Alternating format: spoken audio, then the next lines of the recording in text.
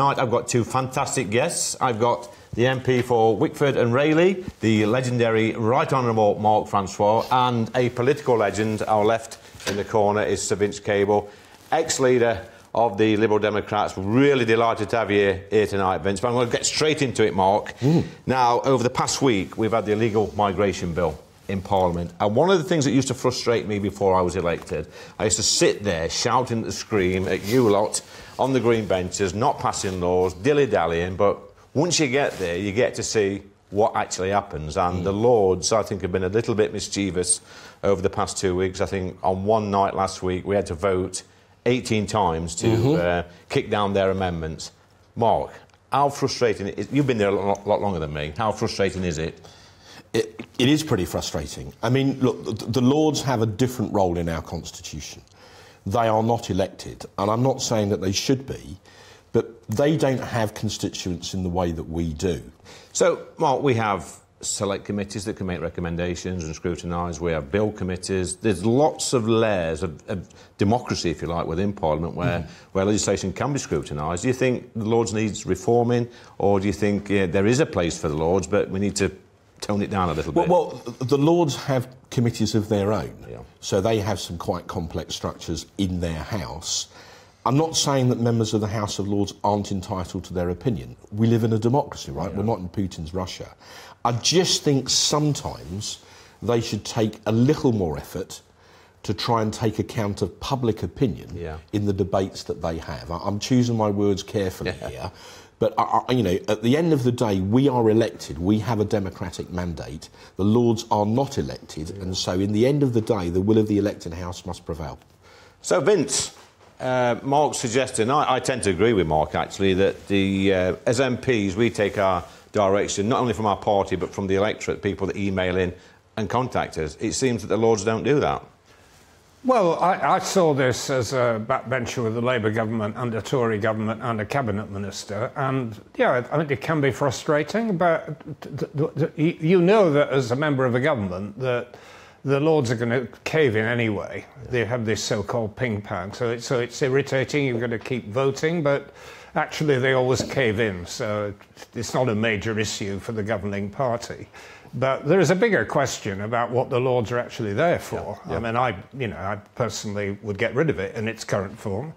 It's been rather discredited by a lot of the appointments in recent years. So I'd either have it elected or I'd have it drawn by lot, a kind of citizen's jury or something like that, so the ordinary members of the public can express their view through a kind of citizen's jury type setup. So that's another way of doing it.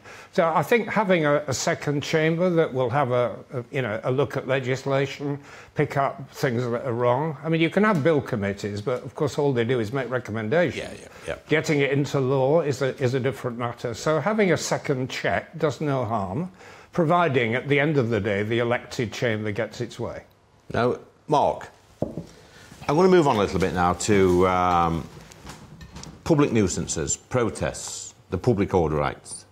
We have a chap outside Parliament, and I know you've had a few run-ins with this Stop Brexit, Steve, and I know he was probably loitering around when back in the day when Vince was in Parliament. This is a man who I think has gone too far.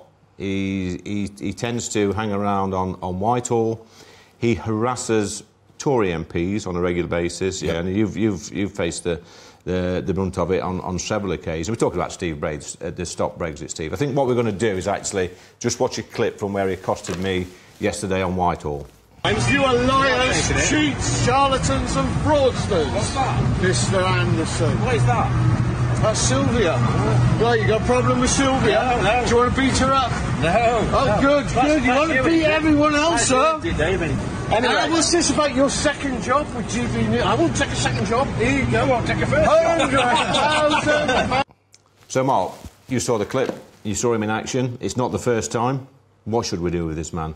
Well, look, on the one hand, we don't want to live in Putin's Russia. We believe in, the right to democratic protest. But this goes way beyond that. This is a man who, pursues people down the road. He's extremely rude. He thrusts a camera in their face. He's trying to get a rise out of you, isn't he? That's what because he thinks that would make, for a good video clip. I mean, you are more than a match for him. I mean, your answer yesterday to him about, second jobs, well, you haven't even got a first one, I thought was great. But, you know, so normally you win these contests hands down, but the question is, should he be doing it in the first place? And I think he crosses a line between democratic protest on the one hand and intimidation and harassment on another. And on a light-hearted note, I understand you've tried to get him on the show in the past. Yeah. Well, if he ever has the nerve to take you up on it, let me know, and I'll come into the studio and stand behind him with a megaphone and shout all over him and see whether he likes it. I'll give him a bit of his own medicine. Vince, you was in Parliament at the height of the Brexit debate, and you obviously must have come across this character outside Parliament back in the day when he was, you know, actually peacefully protesting, but, you know, as the years have gone on, he seems to become more of a public nuisance, a tourist attraction, and he's, quite frankly, he's just getting on people's nerves. Well, I don't buy that, actually. I mean, I got shouted at by both sides in the Brexit debate. People got very emotional. And I encountered this guy. But I think that there is, as Mark conceded, you know, there is a basic freedom of speech issue. I mean, I'm at the moment strongly defending Nigel Farage's right to say what he wants to say without losing his bank account. You know, this guy is another aspect of freedom of speech. If he'd be locked up if it was in Russia or Iran, but, you know, we're not that kind of country. And it is annoying, but, you know, I've been a government minister for 5 years doing unpopular things, and you get people harassing you in the street, you get cameras pushed in front of your face. I mean, that, you know, as a politician, you've got to develop a thick skin. That's politics, it's rough politics. You know, it'd be nice if we were all polite and listened, and that's the way politics... But you made an interesting point earlier, Vince, about Nigel Farage and the bank accounts. I'm going to talk about that very, very briefly, Mark. I think it's shocking. I think it's a slippery slope. I think, you know, I said on GBNews it was a form of communism. And when I say that, I mean it's about control. It's about telling people what they can and can't do. I think it's absolutely despicable. Well, look, in modern life, you know, you tap increasingly for everything, everywhere you go. You can't function without a bank account, right? So cancelling someone's bank account sort of freezes their life. It looks like this was, in effect, a political decision, right? And if we talk about freedom of speech, I think one thing we could all agree on is that no one should take away your bank account because you happen to have an opinion. You know, banks are not there as moral arbiters. They're there to provide a service. And, you know, where would this stop? You know, so if anyone says anything controversial about any sort of issue, is some functionary sitting in a bank who holds the different view going to see that on television, flip up their laptop and go, there's your bank account gone, chum? We can't live in a society like that. That is heading towards communist China, isn't it? Vince? Well, I do agree with that, actually. I think the bank have behaved very badly, and that's come out. The word that kept cropping up was Russia, and the bank are obviously terrified of crossing some line where Russian sanctions are concerned, and Nigel's apparent alleged partiality to Putin as what's caused this problem. But Mark's right. I think we do agree about this. Fundamental right to freedom of speech. I can happily debate with Nigel Farage. There's no reason why. Well, I mean, hang on. For the record, you know, Nigel Farage is not a Putin sympathiser, and he's on the record time and again opposing the war in Ukraine. But even if he had a different opinion, even if he'd said, I take the Russian side in the argument, which he doesn't, that still wouldn't be a reason for cancelling his bank account. Let me let Vince have the last word on this, Mark, because economic expert, obviously, Vince, been in the game a long time. Are banks squeaky clean? I mean, they were bailed out by the taxpayer a decade ago. You know, we're still paying the price for it. A lot of our economic problems go back to that time.